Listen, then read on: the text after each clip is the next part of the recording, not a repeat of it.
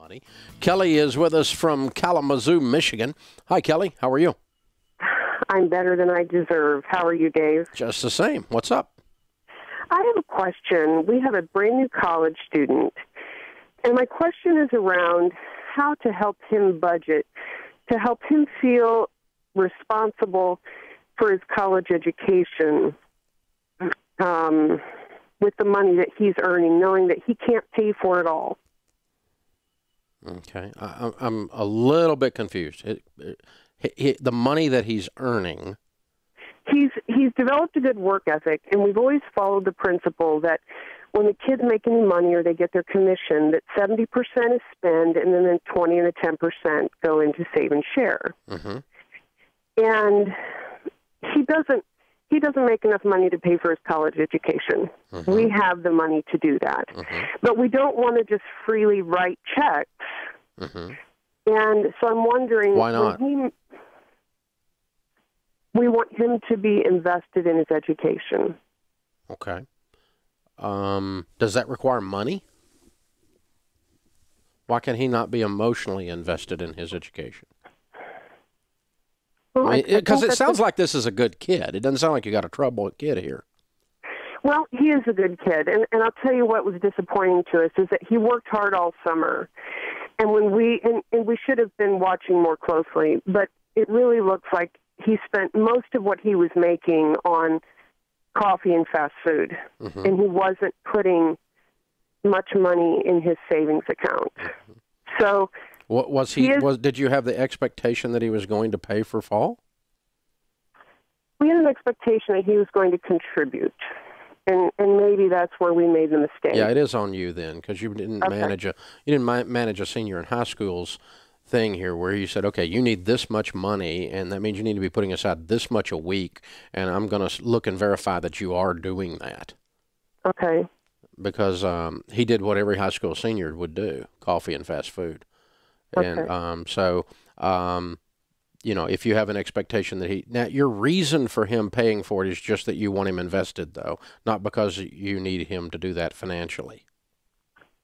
We really don't. Okay. But the reason I'm asking is that there's a spectrum on paying for college, okay? All the way to, I know one guy who's wealthy, and he won't pay a dime of his kid's college.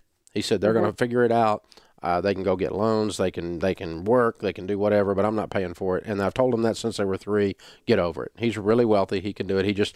That's one end of the spectrum. The other end of the spectrum is the end that we were on, and that was we saved up and had the money, and we paid cash for their college and gave them a monthly stipend to exist on. That was not a lot, but it was a reasonable amount. The kids always claimed it was about half of what they needed, so they had to work some to get some spending money. But they were invested, just not financially invested, in college.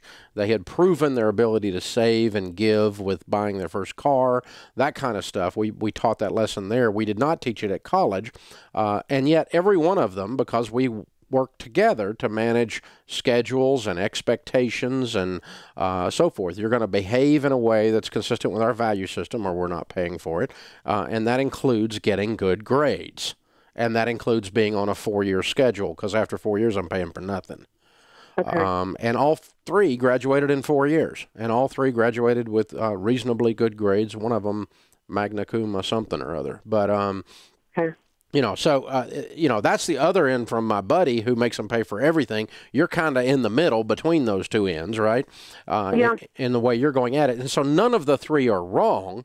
It's just you've got to clearly communicate what's going on there and ask yourself, why are you doing that? In my buddy's case, he argues with me all the time that I spoiled my kids. And my kids' performance in the marketplace indicates anything except spoiled. They're all 3 very hardworking and very diligent, and so apparently I didn't spoil them. But he says, well, they would have been a lot tougher. They would have been a lot better off if you'd have made them work their way through. Yeah, maybe that's probably true. I worked my way through, so it doesn't kill you. My husband and I both put ourselves through college, yep. and we're both really proud of that. And yep. So I think that, especially for my husband, it's hard to think about just paying for a kid to go to college and just writing the checks without him contributing. So if they have a mentality, an entitlement mentality, or if they're not performing and they're not living their life according to our value system, boom, I'm right there. Instantaneously, I'm right there.